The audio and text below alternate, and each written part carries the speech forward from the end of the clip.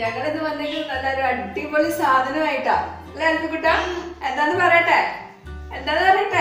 ഞങ്ങൾ എന്ത് ഉണ്ടാക്കാൻ പോകുന്നത് കാന്താരി ചിക്കൻ ഫ്രൈ. അപ്പൊ അതെങ്ങനെ ഉണ്ടാക്കുന്നത് നമുക്ക് നോക്കാം.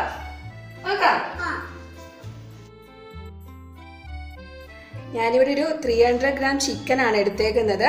അതിലിത് ഇങ്ങനെ നന്നായിട്ട് വരഞ്ഞു വെച്ചിട്ടുണ്ട്. ഇനി നമുക്ക് വേറെ എന്തൊക്കെയാണ് വേണ്ടതെന്ന് നോക്കാം. ഇത് ഞാൻ കുറച്ചു നേരം ഉപ്പ് വെള്ളത്തിൽ മുക്കി വെച്ചിട്ടുണ്ടായിരുന്നേ. അപ്പം നല്ല സോഫ്റ്റ് ആയിട്ട് എടുക്കാം. നമുക്ക് ഫ്രൈ ചെയ്ത് കഴിയുമ്പോഴും ഉള്ളിൽ നല്ല രസമായിട്ടിരിക്കും. അല്ലെങ്കിൽ ഒരു ഭയങ്കര കട്ടിയായിട്ട് തോന്നില്ലേ?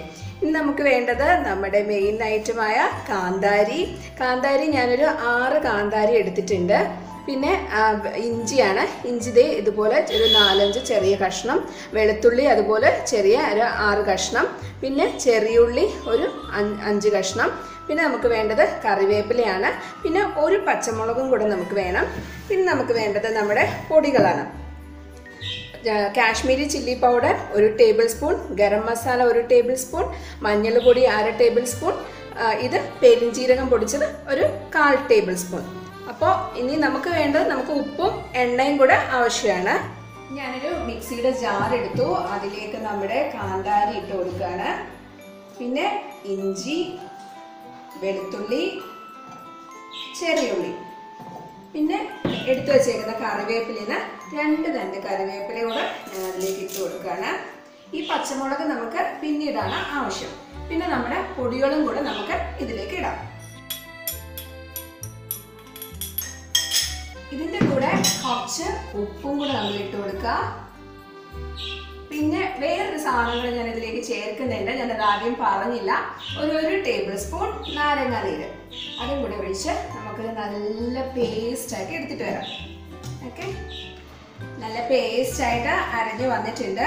നമുക്കിത് നമ്മുടെ ചിക്കനിലേക്ക് നന്നായിട്ടൊന്ന് പെരട്ടാം. സൂപ്പർ ടേസ്റ്റ് ആയിരിക്കും കാന്താരിയൊക്കെ വെച്ചിട്ട്.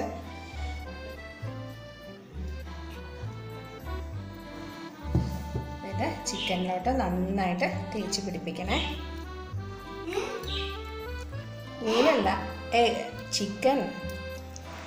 അപ്പോൾ നന്നായിട്ട് ചിക്കനിൽ മൊത്തം നന്നായി ഞാൻ പുരട്ടി വെച്ചിട്ടുണ്ട്. ഇനി നമുക്കിതൊരു മിനിമം ഒരു 2 മണിക്കൂറിലും വെക്കുവാണെങ്കിൽ സൂപ്പർ ടേസ്റ്റായിട്ട് കിട്ടും. പിന്നെ ഉപ്പൊക്കെ ഒന്ന് തൊട്ട് നോക്കണം കേട്ടോ. അപ്പോൾ നമുക്ക് 2 മണിക്കൂർ കഴിഞ്ഞ് കാണാം കേട്ടോ. 2 hours കഴിഞ്ഞു. ചിക്കൻ നന്നായിട്ട് പിടിച്ചിട്ടുണ്ട് എല്ലായിടത്തും. പുറത്ത് നല്ല മഴയാണ്. ഇത് കേൾക്കാവോ മഴയുടെ സൗണ്ട്? അപ്പോൾ നമുക്കിനി ഒരു പാൻ വെച്ച് ചൂടാക്കിയിട്ട് ചിക്കൻ ഫ്രൈ ചെയ്യാം. പാൻ ഒന്ന് ചൂടായി വരട്ടെ. അത് കഴിഞ്ഞിട്ട് നമുക്ക് എണ്ണ ഒഴിക്കാം. ഏകദേശം ചൂടായിട്ടുണ്ട്. ഞാനിതിലേക്ക് എണ്ണ ഒഴിക്കുവാണേ. എണ്ണ നന്നായിട്ട് ചൂടായി കഴിയുമ്പോൾ നമ്മൾ എടുത്ത് വെച്ചേക്കുന്ന ഒരു പച്ചമുളകില്ലേ, നമുക്കത് 2ആയിട്ട് കീറി ഇതിനകത്തേക്ക് ഇടാം. പിന്നെ നമ്മൾ എടുത്ത് വെച്ചേക്കുന്നതിലുള്ള ബാക്കി കറിവേപ്പില കൂടെ ഞാൻ അതിലേക്ക് ഇട്ട് കൊടുക്കും.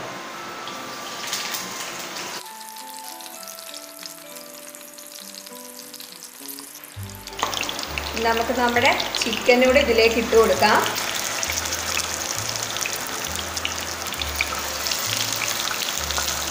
ഈ മഴയുള്ള സമയത്ത് നമുക്ക് ഇങ്ങനെ കഴിച്ചാൽ നല്ല സൂപ്പർ സാധനമാണ്.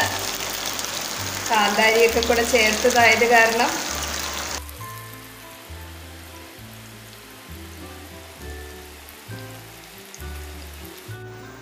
നമ്മുടെ കാന്താരി ചിക്കൻ ഫ്രൈ ഇവിടെ റെഡിയായി കഴിഞ്ഞു.